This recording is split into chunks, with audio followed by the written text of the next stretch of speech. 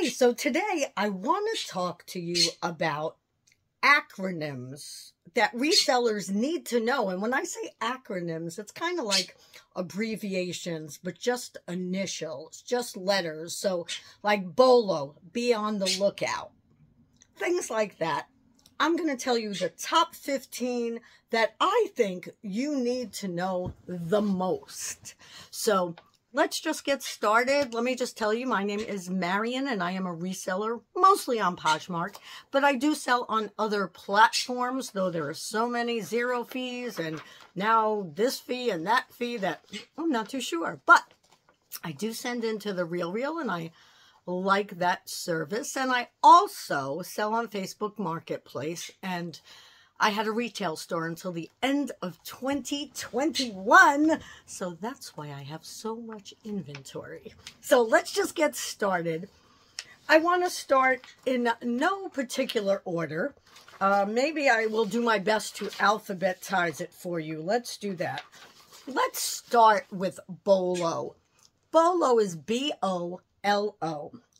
And it's be on the lookout for. So when you are out shopping, you're going to be on the lookout for whatever it is that is in trend at the time, or whatever it is that's selling best at the time, whether it's a brand or a style. And I'm going to do a video after this one talking about style and different things, you know, like bell bottoms and boho, cores, not really cores, more styles.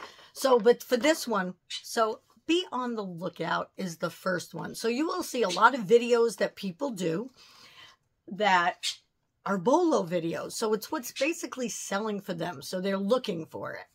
So when you see BOLO, take a look and see if they have that in your area, if you see someone talking about it, and how the comps are, how the comparisons are. The second one that's definitely worth mentioning that I used to see in a lot of titles but didn't know what it meant was EUC, excellent used condition. So you only want to put this in your title if something, or in your description, if something is like new, because then it's excellent used condition. Otherwise, it's not true. Okay. Our number 3 is GUC, good used condition. So with this, it would be something, of course, that's pre-loved, pre-owned, used, but is in good condition. So it's going to be gently used, basically. You can put that in there too. But GUC is good used conditions. Now, I've also seen in some listings that people put in GOTS, Global Organic Textile Standard, because some people are looking for that. So if you do have something that does match the Global Organic Textile Standard, put in GOTS. I've never had to put that in, but when surveying and doing certain research, that's in a lot of things. The next one is HTF, which means hard to find. Some people put in rare, but for the people who do know the acronyms, that's what they're looking for. HTF, hard to find. These go without explanation. That's why I'm not really explaining them. Well, that global one goes with explanation. So I'll see if I can put something at the end of this video that explains that a little bit better. The next one is NIB, new in box.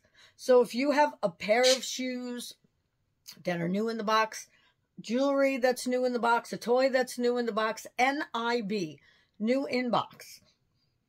The next one is NIP, which is new in the package. Same goes for anything, really, that's in the package and brand new.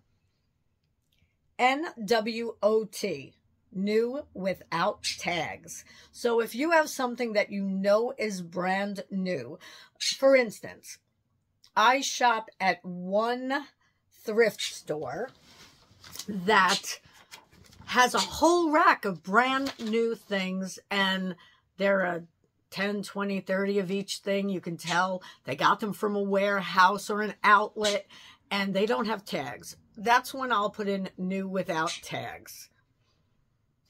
NWOT.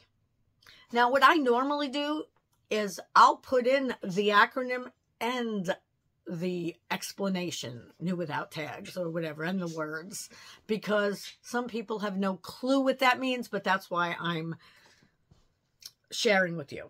So then we have OA. Some people put this in listings. Some people just say it in videos, and that's online arbitrage. And if you don't know what arbitrage is, just ask in the comments and we'll all let you know. OBO, or best offer. Now, I do see it in a lot of titles, so I thought it was worth sharing. And also, people who I asked, a couple of them said they put that in their titles. So then we have OOTD. OOTD. This is if you're reading an article or if you see this come up as a reseller, it's outfit of the day. So outfit of the day. And some people even have OOTD sales, I'm told. So people are actually putting that in to look for the outfit of the day. OS, one size. I think we pretty much all know this. You can also put in O/S. So that's an easy one. What I usually put in mine is OS fits most, because I can tell some of them aren't going to fit everybody. Or I can tell it isn't going to fit everybody. The next one I have is RA. That's retail arbitrage. So when you're going out to stores and purchasing clothing that's new, but from retail stores at a great price. The next one is TIA. Thanks in advance. That you could also use in texts and all kinds of different things, but TIA is something that people will put in their description at the very bottom. Now, last but not least, this can go two ways. It could be TTS, as in Sam, or TTF, as in Frank. And that is basically true to size, true to fit. And a lot of people look for that. I'm just looking to see if I have any other ones.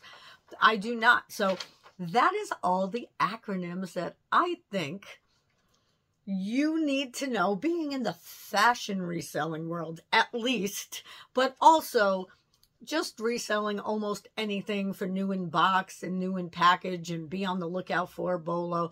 So keep all of these in mind, because they do come in handy when you're searching for things, and they come in handy when you're listing things. So if you like content like this, hit that bell and that subscribe button, and you'll get more like this. I try to keep them short and sweet. Sometimes they're not, sometimes they are. But the next one I'm going to do is going to be all about style. And like I said, there are going to be things like wardrobe capsule, boho, boot cut, vintage, just all different descriptions of things, so that if you didn't fully know, then you may get a better sense of it. Now, I know you can look up all these things online, but I figured I'd help so you wouldn't have to. So if you like this video, give it a like.